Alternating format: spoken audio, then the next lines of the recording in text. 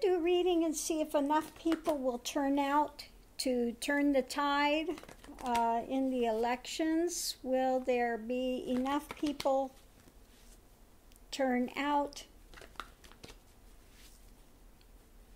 to overcome the Republican agenda? Will we have enough people turn out to overcome the Republican agenda?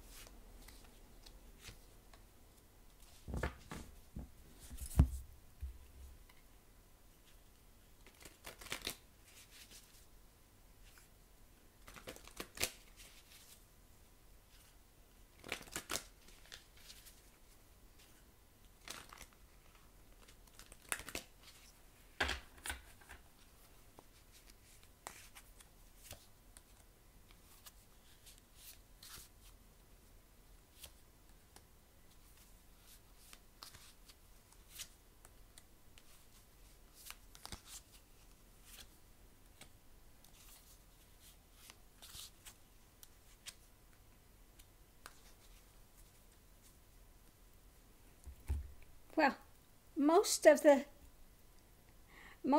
reading is about what's going on in the world. You know, the money, drama around the money situation. Okay, we have, so here we have, you know, what's rapidly coming. We have looking at, you know, the Trump dynamic. What's going on with the Trump dynamic? There he is standing there with his, you know, with all his wealth, rapidly looking at what's going on with all his wealth and drama with that. Yeah, and people are tired of it. Tired of his drama, okay? Rapidly coming. We've seen Trump, we've seen all his drama, we're sick of it, okay? So what we have going into it is, you know, we see all the infighting going on now.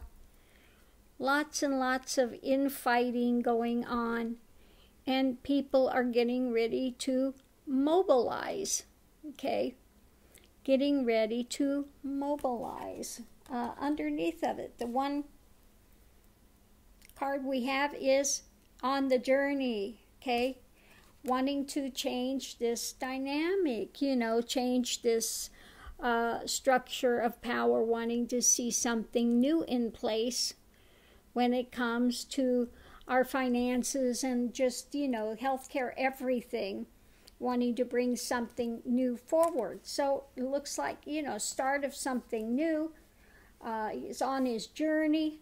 Wanting to mobilize, okay? Above it, you know, people want to have a happy thing. It's like, you know, we're tired of this nonsense. We want it to be a better place, and we have to be like the magician to make it happen, okay? We have to make it happen, okay? And the only way that we're going to make it happen, make the change, is by getting out the vote. So it's like, you know, people want, again, to have a happy home life, happy thing, have security behind their thing. And in order to do that, we're going to have to construct, do what's needed to craft it, to come together, to craft it, to make it happen. People have been working towards that endeavor. Yeah, especially the women. The women are talking to one another, connecting, wanting to see a positive change. So I think that a lot of women are going to come out to vote. Yeah, because they're tired of the Emperor Trump, okay? Like the Emperor standing up there and all his nonsense that's been going on. Tired of his nonsense. Yeah, they want righteousness. They want something in there of benefit. So far, looking at this, it looks like people are motivated. They're wanting to go forward, especially the women, okay? I don't know how we're going to do with minorities and things, but it looks like really women have had enough of this administration for the most part. Of course, we got the loopy-loo women of Make America Great, the MAGA community.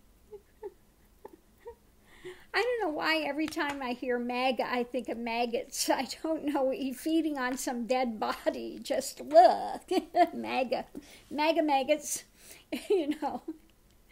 And they're, you know, they're feeding a dead administration. I mean, really, we need to go forward. And it looks like, again, people are wanting, you know, to get back to better times and better things. So that it looks like at this point,